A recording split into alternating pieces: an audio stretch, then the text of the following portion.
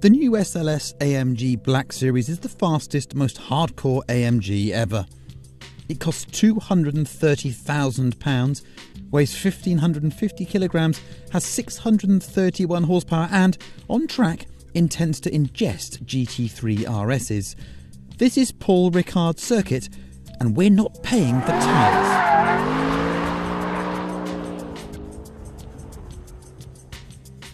Let's start with the chassis. Pretty much every aspect has been improved or sharpened for the track. The front track itself is 20mm wider, the rear is 24mm wider. The springs and dampers are stiffer, the wheel carriers are new, the wheels are wider and use sticky Michelin Pilot Sport Cup 2 rubber. Being a Black Series, the bodywork's been mildly inflated, 13mm wider at the front, 26 wider at the rear. There are spoilers and diffusers to reduce lift, and it has to be said, a slightly apologetic adjustable rear wing. The motor is the classic M156 6.2 litre V8, and this is its last night on the beers before everything is turbocharged. Boo! But there's new valve gear, a trick intake with shorter runners, bigger bearings and a new oil system. It likes to rev to 8 now, and that means it actually loses 9 foot-pounds of torque to the standard motor. Gear shifts have been made faster, the gearbox sits a little lower, there are proper bucket seats and, well, it's now 70 kilograms lighter overall. And this is how. Quite often at launch events you end up with a load of useless tat on display that means absolutely nothing. But in the case of this Black Series they've been quite helpful because they've shown us the parts that shed all of the weight. So, first of all, ignore the cutaway and follow me. Exhaust systems. That one there,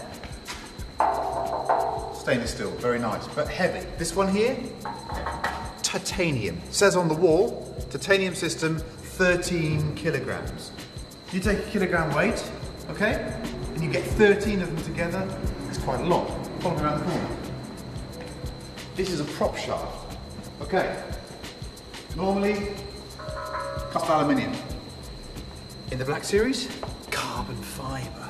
I don't think it's as sexily finished as that underneath the car. Minus 13.3 kilograms, quite a lot. Here's a freaky one, batteries. This one here, normal battery. Wait. This one here, lithium ion. These are the things I think that go pop in Boeings. Ready? Look at that. I'll do that again for you.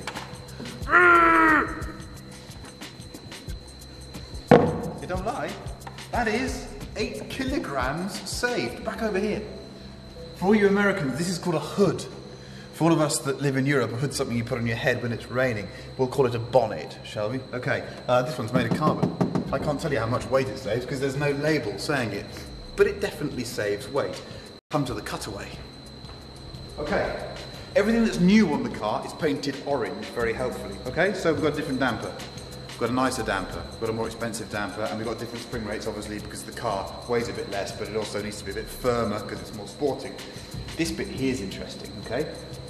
That is a differential. There's an electric motor in there, and Jaguar pioneered this thing many years ago with the current XKR and XFR.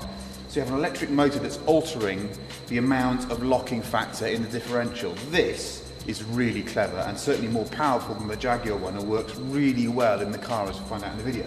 Okay? This is quite clever. So, one diff. There's the electric motor. Look at the amount of gears in here.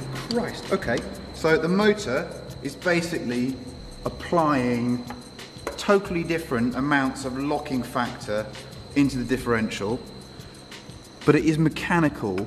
There's a clutch type diff in there as well. It's really clever because it means that you can have quite a lot of lock when you need it, and the diff can be quite open when you need it as well. Open at high speed in a straight line to give you more stability, tight coming out of a second gear corner when you want to get both wheels spinning up nicely. It's not a profoundly different car to an SLS or an SLS GT, but it just incrementally in so many areas takes it to another level, and the driving experience, yeah, as you're about to find out, that's quite special too.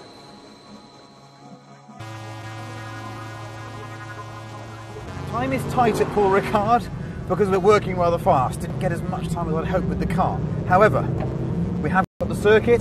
We're going to do 2 laps in this new car. We're going to do 1 lap fast and straight, then we might do 1 lap with a little more movement in the car. This SLS Black Series is a very serious piece of kit. A lot more power, a lot more torque, and less weight. So, let's see what it's like onto this mean main straight. Now revs all the way out to 8,000 RPM, a faster gear shift than I remember from the car that I ran. Brake at around 150 metres. You don't need anything less than third gear here.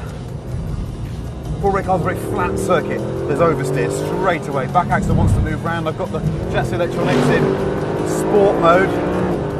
That means it's allowing a bit of slip. Gear shift's definitely more aggressive than before. A little bit of understeer in front of the car there, so we have got some slip either way. Pilot Sport Country 2 tyre. Ooh, little hip waggle there. But the shifts are quicker. This engine, 6.2 litres, revving out to nearly 8,000 RPM. There's a lot going on, isn't there? This is a fast corner. Tip it in. Really nice front ending speed. I like that a lot. This thing's going to be mega at the Nürburgring. This is sort of a never-ending run. Oh, bit of an oversteer there as it followed me round. Let's knock it back a gear, see if we can bring the nose in. Oh yes. Let it run out. Listen to the noise. This thing has got quite a bit of balance. 630 horsepower, or suggestive oversteer. Follow it round.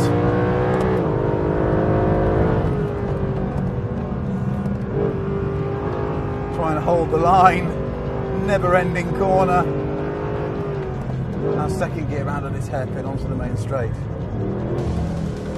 Oh, a bit of a wobble. Anyhow, I'm not setting lap times, I can barely remember the circuit. Now then, let's turn a few things off. Find out what happens. Right, so that's all the systems off. What's the first thing that happens? Oh, we get some of that, do we? Right, fair enough. This car is absolutely rock on fun. Ceramic brakes, good bite from them.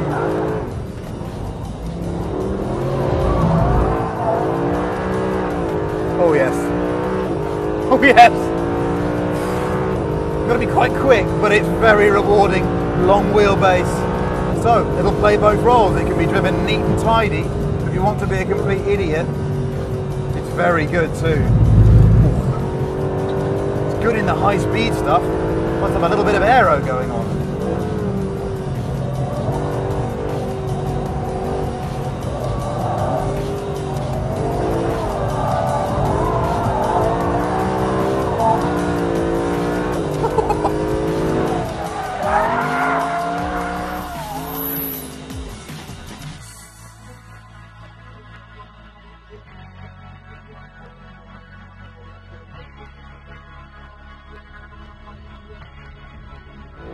Long wheelbase, loads of balance. You can just back it in on the brakes a bit like that as well. Catch it with a bit of throttle and then ride out the most delicious slide. It's a proper bit of kit. What a fantastically exciting car.